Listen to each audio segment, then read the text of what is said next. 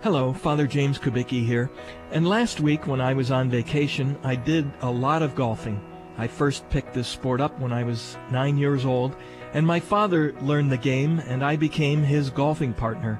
Some people think of golf as a poor way to break up a good hike, but not me.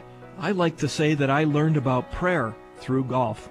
I've always had trouble hitting the ball straight, and so from the very beginning I often found myself walking alone in the opposite direction of my fellow golfers, walking and thinking and talking to myself, but really not alone, and not talking just to myself, because the reality is that God is everywhere. Quoting an ancient Greek philosopher, St. Paul said, "In God we live and move and have our being." So those solitary walks and talks were for me the beginning of a prayer life.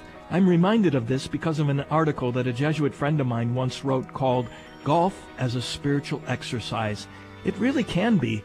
As you walk, you can lift up your mind and heart to the God who created the grass and sky, and you too, with your ability to walk and appreciate the beauty around you.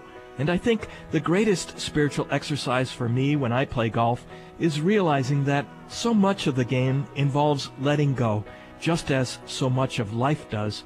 If I think too much about it, or get anxious when I face a shot over some water or a bunker, or look at that out-of-bounds fence on the right, somehow I end up doing exactly what I fear. Golf challenges me to let go of the anxiety, to not think negative thoughts, to just let go and enjoy the game, letting the club I'm swinging do the work. Now, isn't that a good spiritual lesson for life as well?